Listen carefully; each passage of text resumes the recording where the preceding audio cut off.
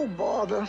Uh-oh, guess what day it is? Yup, you guessed it. It's Friday the 13th. And to celebrate the occasion, I'm giving you guys a spooky season edition of Whose Mans Is This? And on this episode, we gotta talk about this man, Chasin Voorhees, or as I like to call him, Chasin MORECHEESE, because he's about his hustle, and his hustle is putting in the dirt. But I'm not gonna lie, Chasin is like one of the most out-of-pocket slashers ever. He tries to kill people, well, not tries, he does kill people while they're taking a shit in the porta potty. I think he kills the people because he can't get no hoes for real looking like that. I mean, god damn. But he's turned people into origami swans, went full caviera on a dude in a wheelchair. Can't even interrogate him, the man already lives down. But nah, let me chill, seriously. Because in particular, I want to speak on some super felonious, super violations he commits in Friday the 13th Part 8. Chasin gets dirty in Manhattan.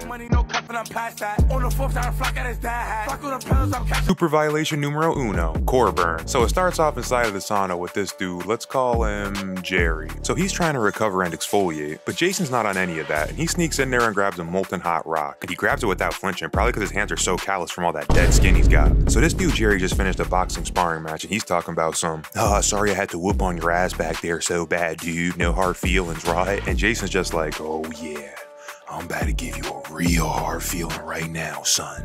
Pause, dude. What the f are you talking about?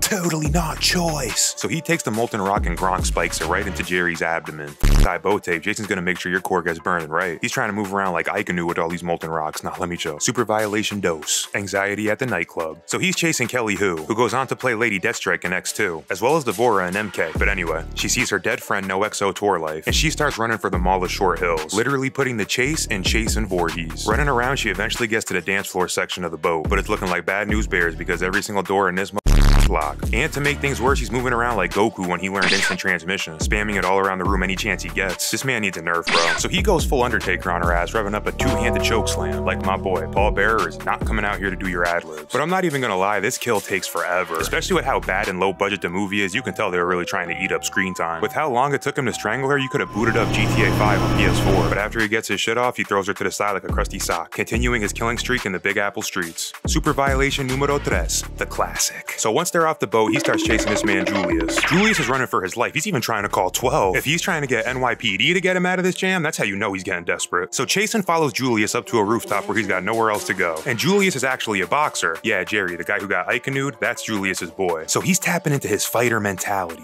right? He's been gearing up for this moment his entire life. So he's psyching himself up. He's talking about some, all right, yeah, remember the combinations, stay light on the feet. Like, boy, if you don't. So he starts pressing Chasin ready to face the music. And he really starts hitting Chasin with the combos. All right, come on, I'm start whooping on you. Boom, ta, ta, boom, you like that? Two-piece, no biscuit, bitch, I ain't going out like no hoe. So Julius starts spamming the same combo to the point to where his knuckles get bloody. And he realizes that he did all of that shit for absolutely no damage. Didn't even crack one plate. And after all that, Chasin is standing there like, are you done? Julius accepts defeat and tells Chasin to take his best shot. Chasin says, word? Bet. Grabs him by the collar and then one fell swoop hits Julius with the fucking uppercut brutality from MK, aka the classic. I told you this man was out of pocket. I actually tried to Google how much force it would take to uppercut a human head off, and the amount of force was apparently not even possible. This is still OD. But after he plays Wii Bowling with Julius's head and throws it in the dumpster, he brushes that dirt off his shoulders and continues to get sturdy in Manhattan. And I'm not gonna lie, as far as specifics, that's all I'm gonna get into today. Oh yeah, he also hates on 2 Chainz big time in the movie. And then shows all the kids his ugly ass face to scare them. Like, bro, they were chilling in the spot, not you. But don't forget, this is all just from this one movie. I ain't even talk about the movie where he was like a devil zombie baby. I ain't talk about when he came back to the year 2040, 50 or whenever the fuck that was, and he came back as like an alien cyborg. He even ran the fade with Freddy Krueger, but that's a story for another day. Just know that this absolute menace to society has been chasing MORECHEESE for a very long time, proving that he is a more than suitable candidate for his induction into the Whose Mans Hall of Fame. And that about does it for today's video. But real quick, 1, thanks for watching, because this is going to be my new villain analysis series. 2, don't forget to like, comment, share the video, and subscribe. I know it's super YouTuber cringe, but it actually does help me out a lot, so I really would appreciate it. Trust me, because these are going to get a lot better, I swear. You don't want to miss any of them. I'm going to be getting experimental with a lot of series on the channel, and I'm going to be curious to see what people are more interested in, so let me know if you like Am I Right or Whose Mans Is This more. And that's going to wrap it up for today. Thank you for watching. Dookie TV, signing off.